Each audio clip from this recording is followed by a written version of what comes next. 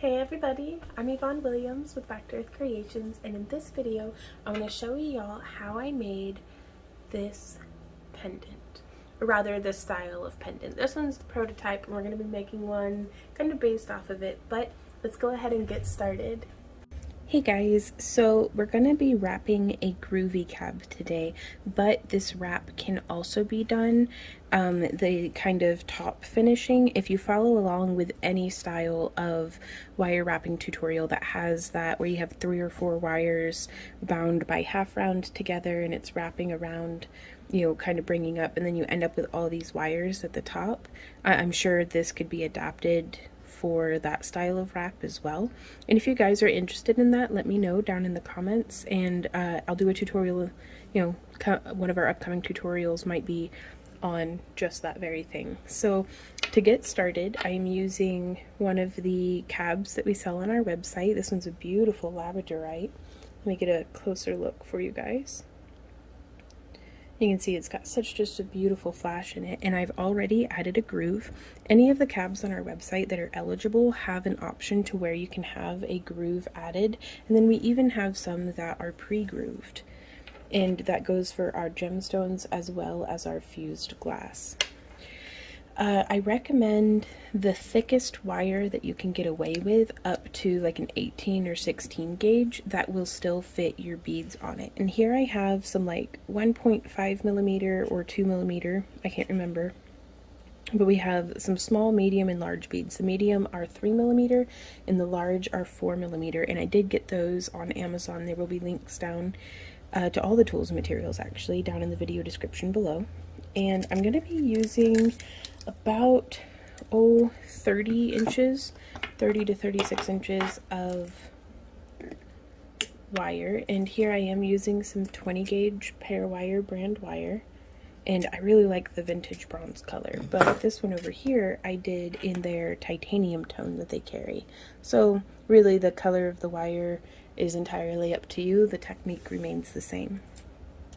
As far as tools that I'm using, we have our round nose pliers, flush cutters, bent nose pliers, and a mandrel, or you could be using like a pen or a knitting needle or something.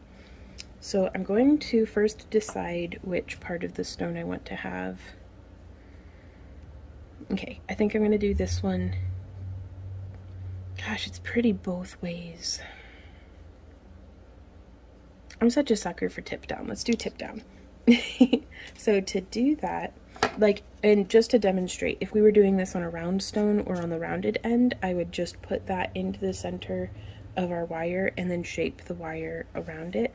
But whenever we have a point on our stone, I'm going to use the flat section, flat-ish section of my bent nose pliers and do a little 90-degree bend, and I'm going to sharpen that up on both sides so that we have a nice little right angle like that.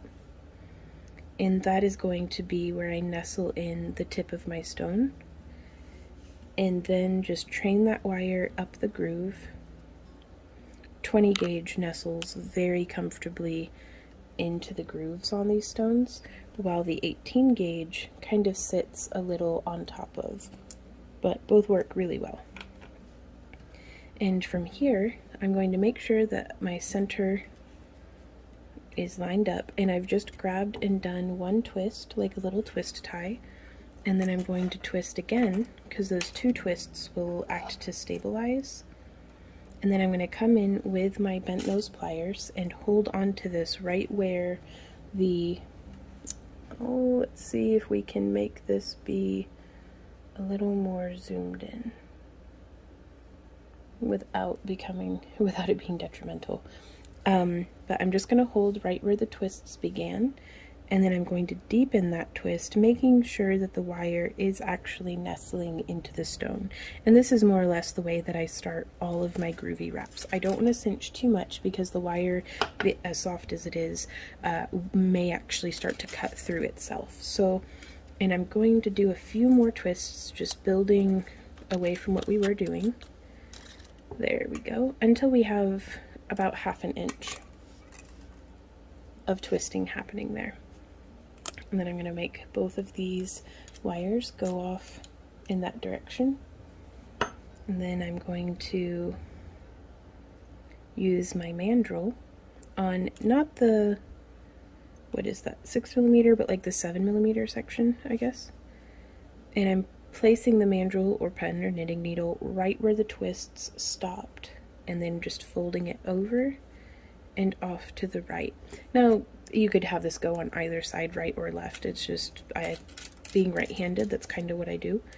And then I'm going to twist this down like a spiral staircase descending until we come, boop, to the front there. And now this is very nice. Oh, I've really mixed all these beads together, haven't I? I didn't even notice that that was happening. Oh goodness. Well, that's for future Fawn to deal with. There we go. So now we have our bail has been constructed. There's no wiggling of our stone, and we're going to do what I call an itsy bitsy spiral. So I've put my fingertips together and just twisting them like the itsy bitsy spider climbs up the water spout, but this time it's with wire. So we could actually take a piece of scrap wire and hold it end and end in our fingers like this, and then bring our fingertips together, and holding firmly onto the wire, we will just whoop, and you can see that has made a little loop. And if we reposition our hands and then do it again, it starts to make a really nice little spiral that we can then grip and just train that loose end around and really make a nice inline spiral. Now, I've covered this in other tutorials, but I don't want to presume that y'all have watched other videos of ours, so that's why I repeat myself quite a bit, but you know, nothing is good practice like repetition. So an inline spiral is like we did the spiral in line of the wire, not starting at one of the tips. So having practiced that with some scrap wire, I'm going to hold on to my bail and onto my wires, and I'm still placing my fingers and then just twisting around. You may need to get some weirdness going on with your hand positioning to be able to accommodate when you're moving past the stone and stuff, but the concept is still the same, and we can start making a nice little, you don't even have to use your first finger. Here I'm doing it with my thumb.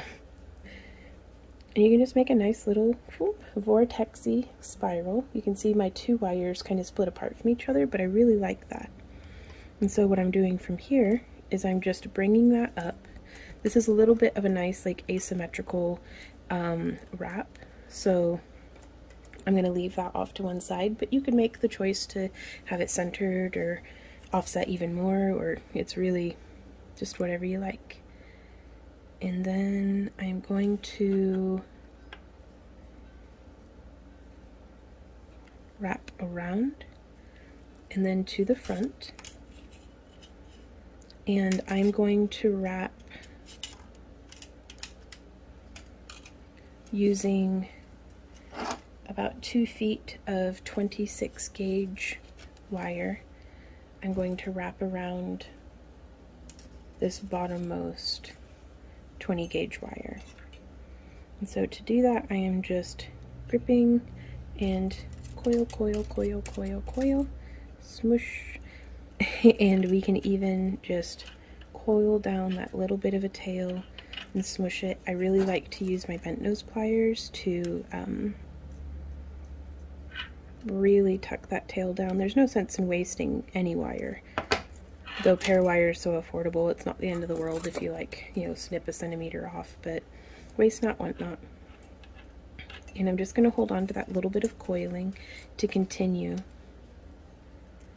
around. So I'm going to make the coil the entire length off camera, and I'll meet you guys right back here. Okay, so we have gotten down to the tail of the wire, and again I'm just going to use my bent nose pliers to cinch that down. And I like to, especially on the thinner, like on the 18 and 16 gauge core wires, that might not be as necessary, but on the 20 gauge I find it really is, to just hold on to it with my pliers. That way I can get a good grip and move that down the length of our wire without, you can see it started getting kind of like bent up and weird. And so that I always like to give myself a bit more core wire than what I need. That way I can have the bit at the end that gets all wonky from me coiling on it and like squeezing it too hard and stuff, but then I can move it upstream to where it is still nice and smooth. Just a way of, you know, even after all this time of wire wrapping, it's still difficult for me to keep my core wires tidy, so it's just a little trick for making it look, the end result to look tidy. So from here, I am going to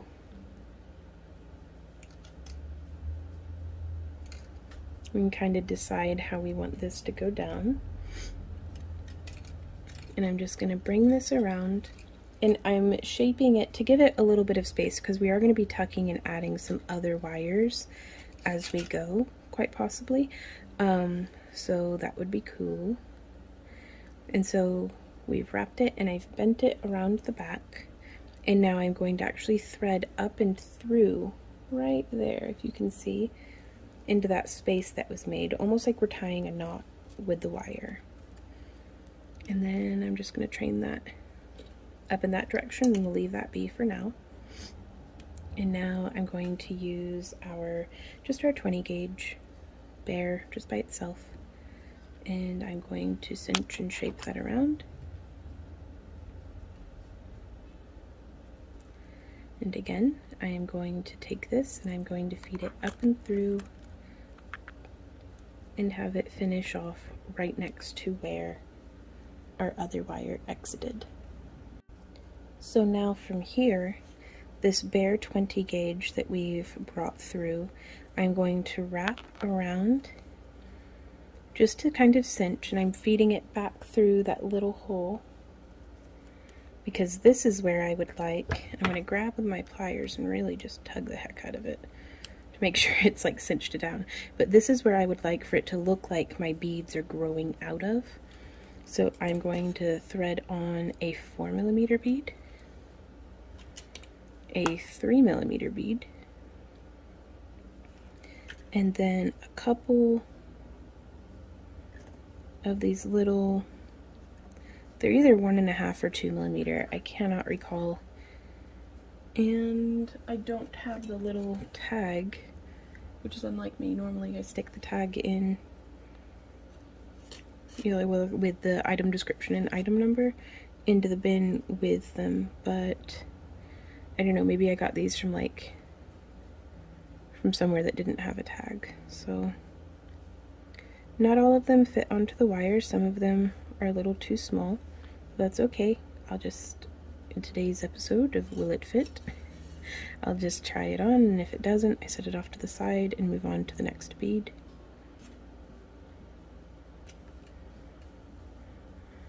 That must have been what would happen, is I mixed brands, 2 different brands of beads, so even though it said they were the same size, clearly they were not. But that's okay. There we go, that one fits. And I'm trying to just make sure that I have enough beads that whenever we shape this wire around, the beads kind of go all the way to like the back side.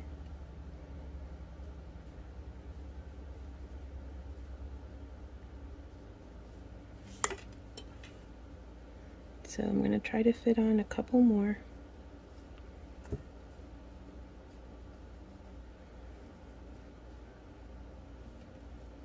And if you run out of beads or you don't want any beads hidden on the back side, you could use a crimp bead to crimp, to like kind of put on and then crimp onto the metal. Or you could use just another little bit of the 26 gauge wire. Like I'm going to pull off about 5 inches. And I'm just going to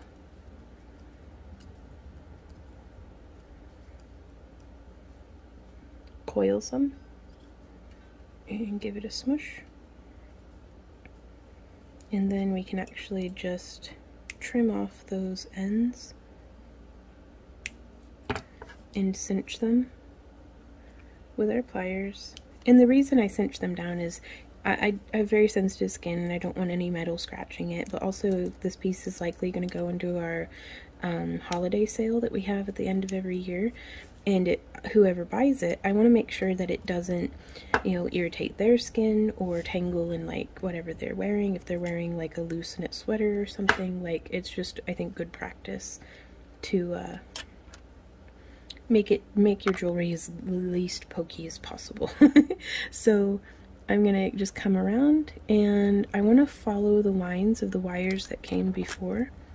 Oops, sorry, I keep hitting the tripod.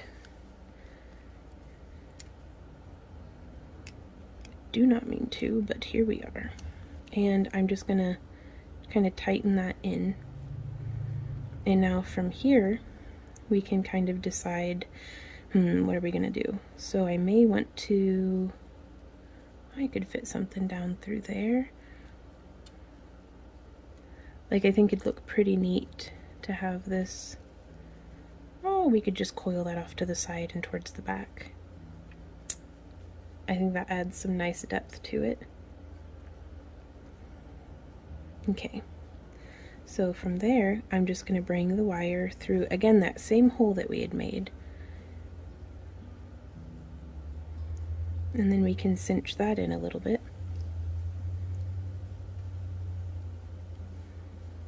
And then just bind those wires down by just vining them around. And then I'm going to give that one a snip so that it ends kind of right in the middle of the bail, so that we can tuck it and it's not going to be in a position where it could snag skin or clothing. If you kind of see, it ended right in there. So with this wire, I'm going to go a little bit more slowly so hopefully you can see. I'm just nestling it in between the other wires. And then I'm just bringing it through the center of the bail and then pulling it down. And from here, we could actually use this wire to just coil, and I'm going to actually vine around the bail a little bit if you want something more interesting going on than just those two simple wires. And I'm doing a loose corkscrew of a vine too, because this wire is getting increasingly work hardened as we do this. And so I kind of want to be quick about it. And so there's one layer of vining. And I'm going to do a little itsy bitsy spiral down at the tip,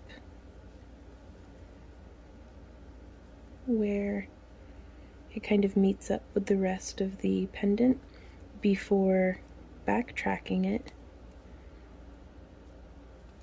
and vining back up.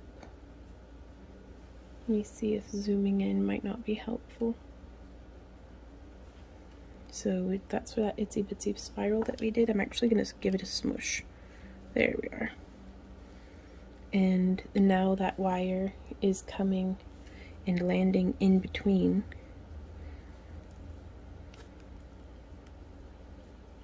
the other lengths of wire. Sorry, I don't mean to wander out of frame. There we go. And then, and again, you can see that the wires become much more difficult to work with, but it's still possible. And then one last little fold.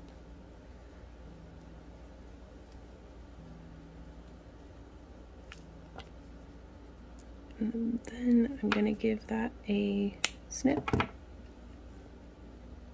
That's the wire we just snipped. And now I'm going to give it a smush. Again, making sure that I'm ending it on the inner bail side. And that is a kind of fancy wrapped groovy pendant. Very sleek along the sides, just a nice little bit of wrapping up at the top.